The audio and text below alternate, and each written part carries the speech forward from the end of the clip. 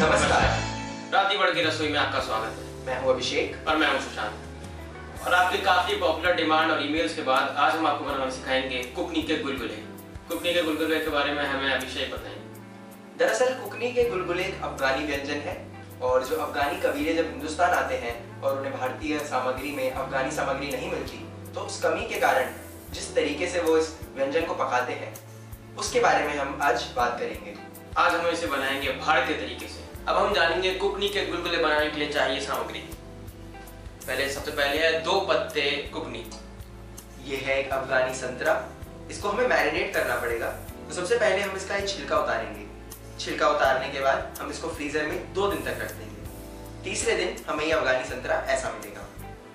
15 साल पुराना मधुमक्खी के छत्ते से निकला हुआ शहद।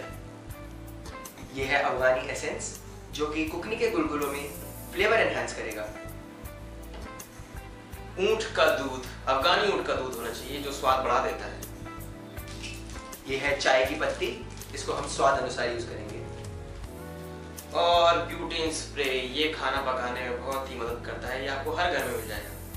और आखिरी और सबसे महत्वपूर्ण इंग्रेडिएंट है नमक, स्वाद अनुसार।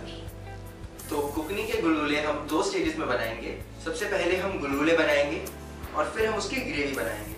तो चलिए सबसे पहले हम बनाते हैं कुकनी के गुलगुले। तो गुलगुले बनाने के लिए हमें सबसे पहले चाहिए 2 पत्ते कुकनी। ध्यान से धुलकर आप पत्ते आराम से रखिएगा। और फिर दूसरा इंग्रेडिएंट है 15 साल पुराना मधुमक्खी के छत्ते का शहद। ये आप आराम से इसको इस्तेमाल करिए, बहुत ही स्वाद भरा होता है, बहुत ही स्वादिष्ट होता है। अब हम डालेंगे अफगानी ऊंट का दूध। ये भी सिर्फ 2 बूंद ही डालेंगे। इस तरह से डालिएगा कि ये फैल जाए पूरा। आप देख सकते हैं कलर आ रहा है इसमें।